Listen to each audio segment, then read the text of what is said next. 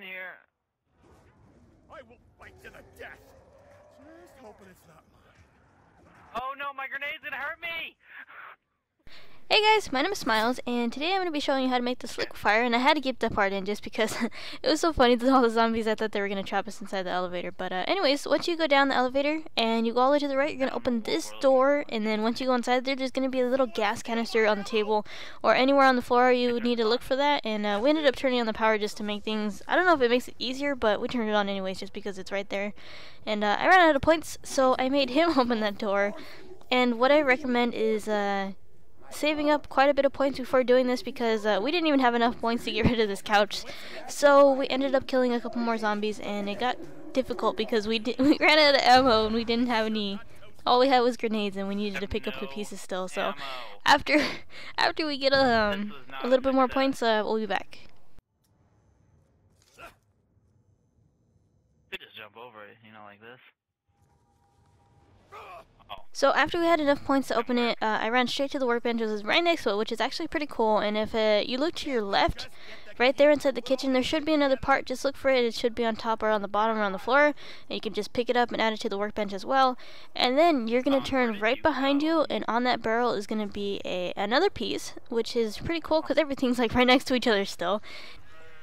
So once you add this piece on, after you add it on, all you gotta do is go upstairs, and right behind the stairs, there's gonna be another piece on the floor next to this TV. It looks like a little sock or whatever, but you're gonna pick that up, and then you're gonna add it to the workbench.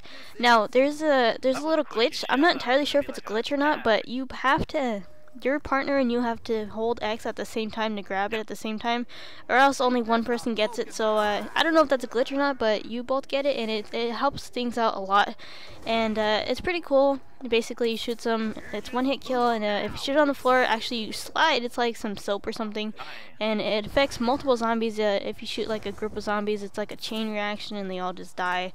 But yeah, so that's basically how you make it, and if you guys could, I'd really appreciate it if you left a like on this video. It really does help support me, and if you want some more zombies videos, just let me know and I'll do them. I love doing some zombies gameplay and stuff. But anyways, I want to say thank you to ᴄʟɪᴄධᴏ for helping me as well, and yeah, see you guys next time. Bye. Oh, Jesus. Look at him trying to walk. I gotta get that. I gotta get it. Touch him. I mean, knife. Oh my god, I can't even get the zombie. Just touch. I can't get the zombie. He's stuck. I'm stuck on the stairs. Okay, so eventually we're gonna run out of ammo for this gun. I like it. What? Woo. We need to find a real gun. Come on. Dude, we better not slide off the cliff. Oh, you want to slide off the cliff? Do it. Let's do it. Let's end this. We'll just slide off right here. Okay. Not that way. Did you already jump off? You did. It seems like I fell. Whee! That went well. Did you record it? Yeah. Sweet, that was quick.